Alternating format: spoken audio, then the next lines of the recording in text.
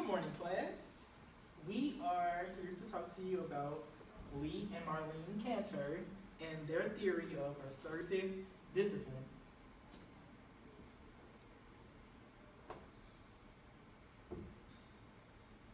Okay, technical difficulties, but this is Lee and Marlene, and they were quite the love couple. They met when they were in college, and Miss is going to tell you a little bit more about their background. This is Lee and Marlene Cantor. They came up with assertive discipline as a theory. As we go through this, you guys are going to recognize some stuff that's very familiar to what we've already learned because their theory has been adapted by most schools. As far as the two of them, they met in 1968 while attending USC. We're not going to hold that against them because they're actually intelligent people. Lee earned his master's degree in social work, so primarily that's where his background came from. But Marlene earned her degree in SPED, so she was a special education teacher for several years.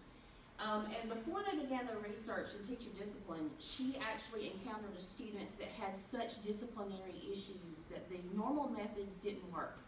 So she wanted to come up with better methods, and that's kind of where their research began. Now, this was back in the 70s, so back then it wasn't exactly assertive discipline, it was more authoritarian. And it's evolved throughout the decades, which I think really sets them apart from some of the other theorists that we've studied because theirs has actually changed and evolved to meet the needs of students and teachers as they're coming in and out of the school system. Their discipline methods was compiled in their most influential book called Assertive Discipline, a take-charge approach for today's educator. It was written in 1976, but a lot of the methods, of course, we still have adapted and used in our classroom today.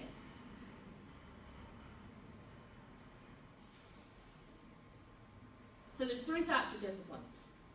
There's hostile, assertive, and non-assertive.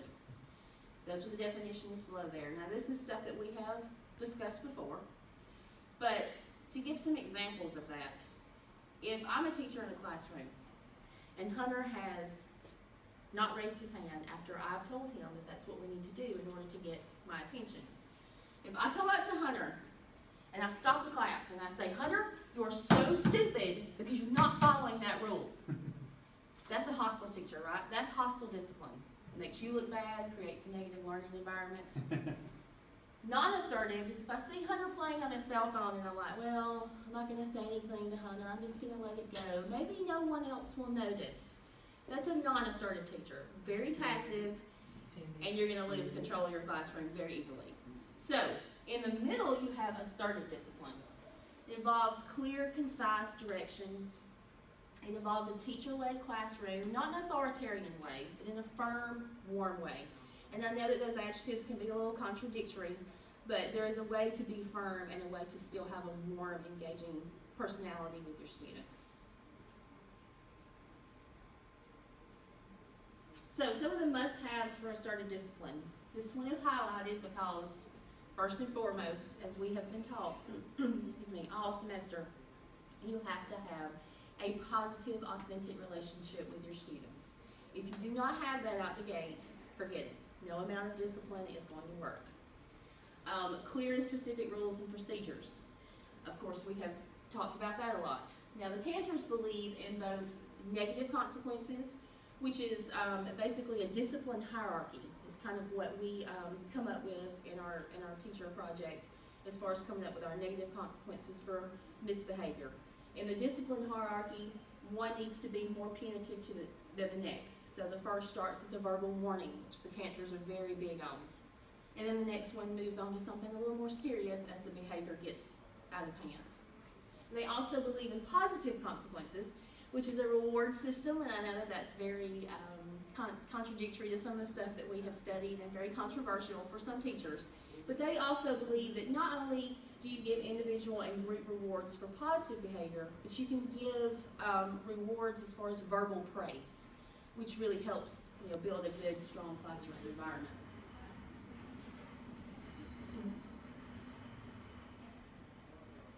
So some key aspects of assertive discipline. The first one is that in behavior, teachers should insist on proper behavior. You have the right in the classroom to insist on that. You also have the right to make sure the learning environment is suitable for other students. So of course you need proper behavior. The Canters are real big on proper behavior is needed within the community. So if you start teaching kids in the classroom, you'll build stronger communities as they graduate and move on to the job force. Also, teachers need to describe and model the behavior. So yes, you're setting those rules and procedures in place and you're describing it, but they're real big on modeling it. Be the role model. Don't just stand above them, set the rules and say, do this. Actually be the role model in the room and go through that with them. So, teacher failure, firm control. A lot of people get this confused with the authoritarian part of it. But it's not. It's just a way of successfully managing behavior within a classroom. As we have all learned, once you let them slide into bad behavior, they will continue to stay there. And once you lose control, you're done for the year. So Lee Cantor says, it is impossible to teach when students aren't ready to learn. His thing is, they need to be ready to learn, and they also need to be in a positive environment.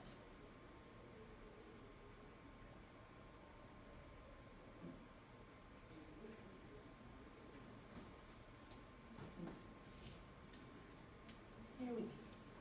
Okay, so a few key aspects of assertive discipline continue, and these are educational rights of both the teacher and the students. The Canters believe that teachers have the right to create and enforce rules, and the students have a choice in behavior. They have a right to learn in a peaceful environment. So, like we learned in classroom management, it's important to get those procedures and rules situated at the beginning of the semester so they know what you expect of them. If they don't have expectations that they know that you want, they will feel free to do whatever they want to do in the classroom. And Lee Cantor says, I will tolerate no student stopping me from teaching or stopping other students from learning. You are all going to succeed in my class because I am not going to let you fail. And I really think that quote is very important because student behavior and student outcomes are a direct reflection of the teacher in the classroom. And if you don't let your students fail, if you don't let them misbehave, they're not going to do it because they're going to know what you expect from them. They're going to know that this is wrong and I'm not going to do it. Okay, so this is how you would implement the theory of the Canters in your classroom. There are a few steps. You set expectations, like I said earlier, for correct behavior. Establish 4 to 5 rules. You don't want to give them too many rules because if you give them too many rules, it's going to be a lot for them to handle. And if it's too much for them to handle, they're going to act up anyway. So introduce precise rules in a clear way. Check for student understanding and review periodically. Don't use don't. Don't tell them what they shouldn't do. Later on, you're going to see what the Canters believe you should do. You should establish and introduce consequences for misbehavior. Negative, this a negative. Determine positive consequences, which are rewards, and therefore improve behavior. Always quickly respond to misbehavior. The Canters believe that you should start with the warning. If you don't catch it at the beginning and you don't catch it quickly, it's going to escalate very, very quickly. And it's going to make your classroom environment totally unproductive. The Canters believe that you should tell the student what he should be doing. Don't say don't. So for example, Hunter, you should be doing your work. You should be behaving better. Ryan, you should be doing this. Don't say, Ryan, you shouldn't be doing, you shouldn't be throwing paper across the room.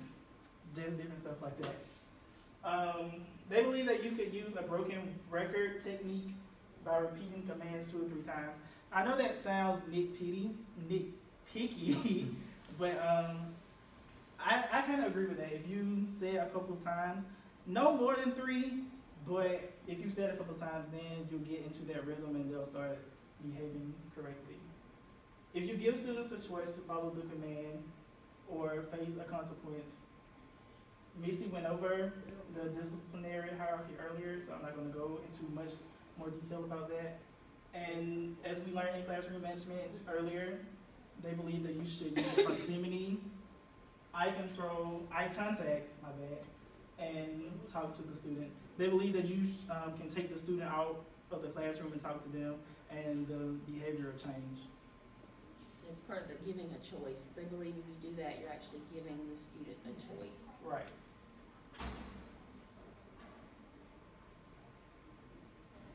Model and explain positive behavior for students, like Ms. T was saying earlier. Be a good role model for your kids, because you are in a position that they're going to follow what you do. You are, I don't want to say you're their parents away from home, but like they look to their parents for examples of what to do in the home, they look to their teachers for examples of what they should be doing. Use positive repetitions technique. This is a clever way to disguise rule reinforcement. So, do you have an example for that one? Well, if you use the positive repetitions, instead of, say Ryan's not doing what he's supposed to be doing, but 3 students over here have done what they're supposed to be doing. So instead of calling out, and of course it depends on the situation. If he's doing something really bad, of course you need to call that out. But if he's just, maybe not really paying attention, or maybe not, raising his hand when he should, I think the Canters believe that if you do the positive repetition, you will kind of use that model of positive behavior. So instead of calling him out for not raising his hand, you'll say, okay, Hunter, Kimberly, Phillip, you guys did a great job. You raised your hand to be called on. Good job. So you're showing that positivity, but you're also reinforcing your rule. You're kind of disguising it as, I told you to, raise your hand to be called on, without specifically, pointing out any misbehavior.